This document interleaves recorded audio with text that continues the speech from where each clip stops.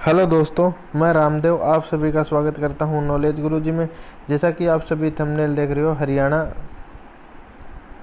हरियाणा के जो कच्चे कर्मचारी हैं उनके लिए बहुत बड़ी अपडेट है, ज़रूरी अपडेट है। तो आप सभी क्या इस वीडियो को अंत तक ज़रूर देखें और चैनल पर अगर आप पहली बार विजिट कर रहे हैं तो चैनल को ज़रूर सब्सक्राइब करें और साथ ही क्या बेल के आइकन को प्रेस कर लें, ताकि इस चैनल से कोई भी नई वीडियो अपलोड हो या कोई इन्फॉर्मेशन हो तो आप सभी के पास सबसे पहले पहुँच सके।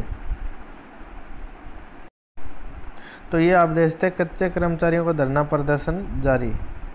स्वास्थ्य विभाग कुरुक्षेत्र के कच्चे कर्मचारियों का धरना प्रदर्शन बृहस्पतिवार को भी जारी रहा और धरने की अध्यक्षता स्वास्थ्य विभाग कच्चे कर्मचारी संघ कुरुक्षेत्र के कमेटी अध्यक्ष अंकुर सोडी ने की और संचालन संदीप कुमार ने किया। आज के धरने को संबोधित करते हुए सर्व कर्मचारी जिला कमेटी कुरुक्षेत्र जिला प्रधान ओम प्रकाश ने बताया कि सरकार व स्वास्थ्य विभाग का लोकल प्रशासन ठेकेदार के साथ मिली भगत कर नए कर्मचारी लगाने के नाम पर बड़े सत्र पर कर रहा है और इसे क्या किसी भी कीमत पर सहन नहीं किया जा सकता।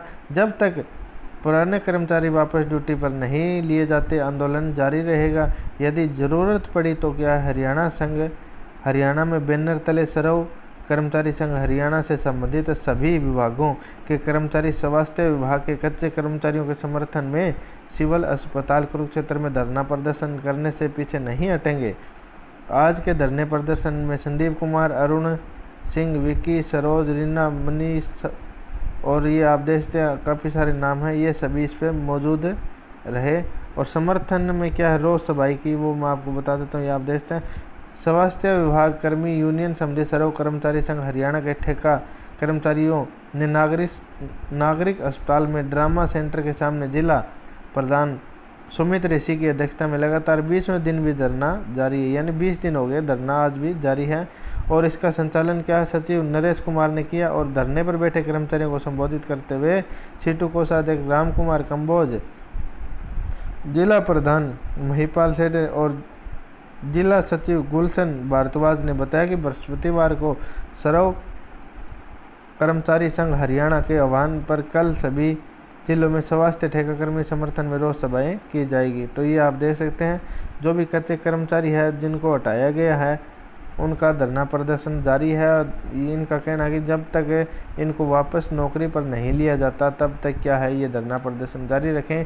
और एक बात मैं आपको बताऊं कि आज से 10 एक दिन हुए होंगे तब क्या है आपका official notice Panchkula head office से जारी किया गया था कि जो भी कच्चे कर्मचारी है स्वास्थ्य विभाग में उनको क्या है नौकरी से न हटाया जाए, उनको टाइम से वेतन दिया जाए और उनका सभी जो बातें हैं उनकी मांगों को क्या है समझा जाए। ये नोटिस आया था क्या है, फिर भी कहीं ना कहीं सरकार की चूक मानो या फिर आप जो सिविल सर्जन हेड होते हैं हॉस्पिटल के उनकी चूक मानो कि इनका क्या है अभी तक कोई सॉल्यूशन नहीं किया गया है।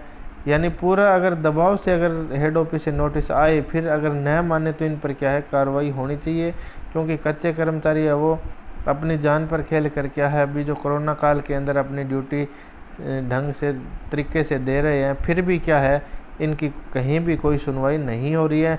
और एक तरफ जो पीटीआई है उनकी बहाली को लेकर धरना प्रदर्शन भी जारी है। तो मैं आपको इसमें भी थोड़ी खबर बता देता हूँ क्या कुछ इसमें अपडेट है। आप देखते 347 दिन से शारीरिक शिक्षक संघर्ष कमेटी कैथल द्वारा पीटीआई टीचर्स की बहाली को धरना जारी है। धरने की अध्यक्षता करणवीर कयोक ने की और मंच संचालन भोम चहल ने किया। यानी 1983 जो पीटीआई है उनको निकाला गया है और इनको क्या है आर्थिक और मानसिक तंगी से गुजरना पड़ रहा है। और कोर्ट भी कह चुका है कि पीटीआई के कागजात ठीक है, फिर भी क्या है सरकार इनको दोषी मान रही है, इनको दोबारा से क्या है अपनी जो नौकरी पर नहीं बुला रही है, इनको एडजस्टमेंट नहीं कर रही है। और अभी जो पीटीआई का दोबारा से इसमें भर्ती की गई थी उसमें भी क्या है कोर्ट केस लगे हुए हैं, आप समझ सकते हैं।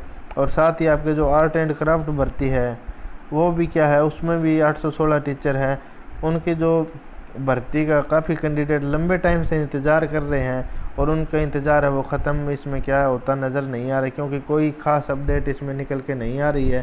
तो ये आप देख सकते हैं सभी कच्चे और पक्के कर्मचारी क्या है इस सरकार से दुखी हैं, ये आप मान सकते हैं।